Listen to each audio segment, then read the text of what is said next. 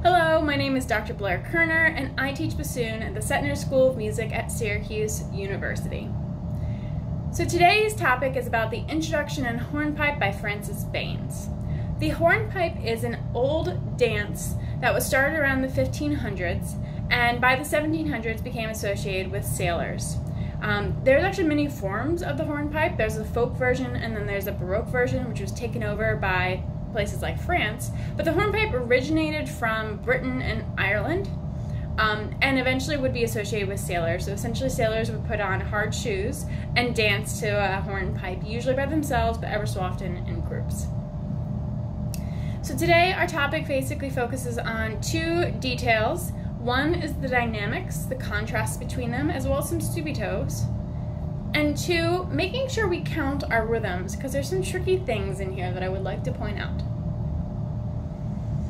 All right, dynamics. So this piece has a lot of louds and softs. There's lots of fortes and there's lots of pianos, and there's very little mezzos written in there. So we want to make sure that we really have strong fortes and strong piano contrast. Now what is written in here are crescendos. So we get a lot of these crescendos usually that occur after a piano. So for instance, in the introduction on the third line, second measure in, it says piano crescendo. Great. So as you do the next few measures, you're going to keep crescendoing. Cool. That's not too tricky. The thing that's a little confusing sometimes is the fact that sometimes you will get a crescendo or something that will increase it, but then there'll be a piano afterwards. For instance, again, in the introduction, the second line, it starts at a piano and dolce, so a sweet piano.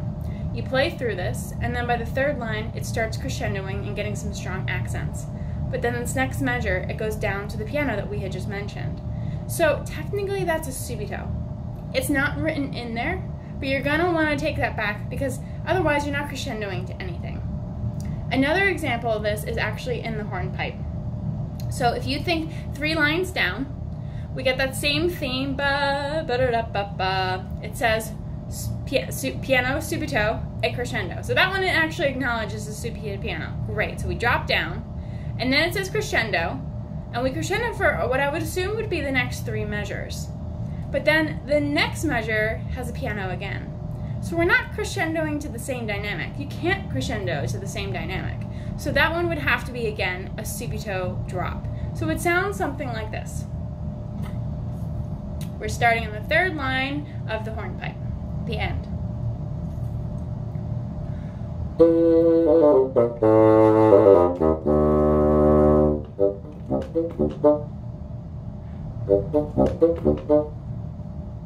Okay, so it drops right down, and it gets into this cute little bouncy part. So acknowledge that sometimes it's not written in there as a subito anything. That's okay, that happens. So just look at the dynamics around it and agree that if it crescendos into a softer dynamic, then that usually means it's a subito there. Cool. The next thing I would like to highlight is this concept of some of the rhythms in here. The introduction's in 4/4, but the hornpipe is in 3/4. But there's some concepts and some ideas that transfer from one to the other, and if you're not careful, you'll count them incorrectly. The prime example is just that little theme that I played for you before. In the introduction, that theme fits into 4 beats.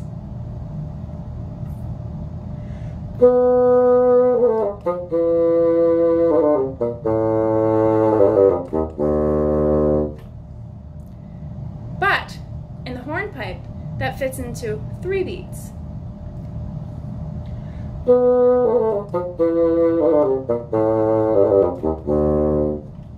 It goes by quicker. Not the actual hard rhythms, the sustained notes. So you want to make sure that you count 1, 2, 3, ba-da-da-ba-ba in the intro. And then in the hornpipe go 1, 2, ba-da-da-ba-ba. It happens faster. And so sometimes you might be thinking of the prior rhythm and you'll sustain it for too long. Or vice versa, you'll be practicing the upper part and you'll do it too quickly.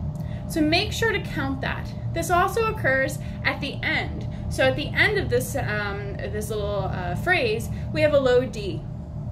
In the introduction, because it's in 4/4, we sustain that for 3 beats, hit another D, and then move on.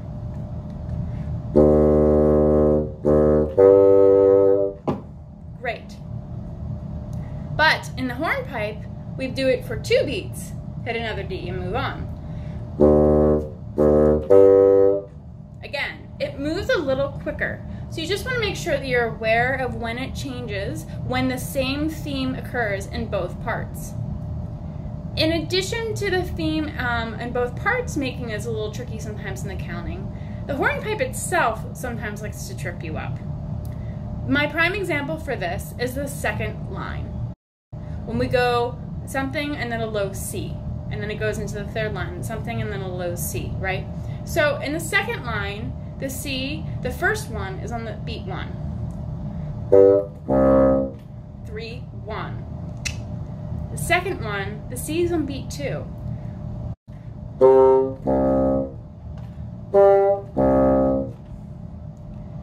So in context, it feels a little weird because the shifting of the low note just goes off slightly.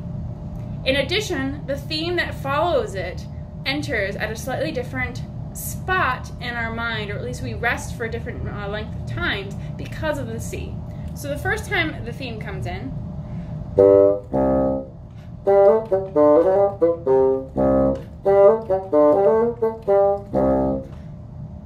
the first time we have an extra long rest in there. The second time it goes much quickly and we have to jump into the melody.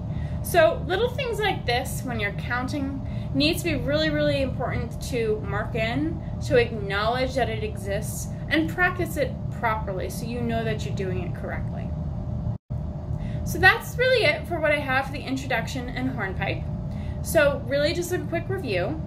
2 things. 1, dynamics. There's louds and there's softs, so embrace them, go for them. And when you see a soft dynamic after a crescendo, know that it's some sort of subito. So it's okay to back down to it, even if it doesn't specifically say subito. And then 2, make sure to count this. There's themes that transfer from a 4/4 to a 3/4 that are a little tricky, and even in the 3/4 itself, sometimes the meter shifts a little bit in the sense of where the placement of a low C would be. So we want to make sure that we count that properly and we feel where 1 is the entire time. All right, that's it for the introduction and hornpipe. Go practice.